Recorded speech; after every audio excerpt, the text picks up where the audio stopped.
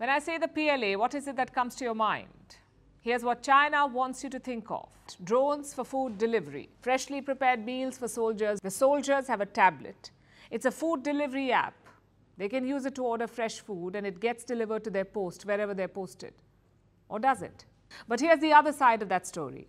Chinese soldiers stealing to make ends meet. Soldiers stranded without supplies, removing fuel from missiles to cook food. So the Chinese military is leaking cash. Xi Jinping claims to be spending billions on the PLA. He wants a modern fighting force with powerful weapons. And that's where the money is supposed to go. And this is what the big picture looks like. There is corruption, inadequate resources, and soldiers running out of supplies. What does that tell you? The PLA may not be the formidable force that the world believed it to be. It's just another Chinese creation, big on hype, low on substance.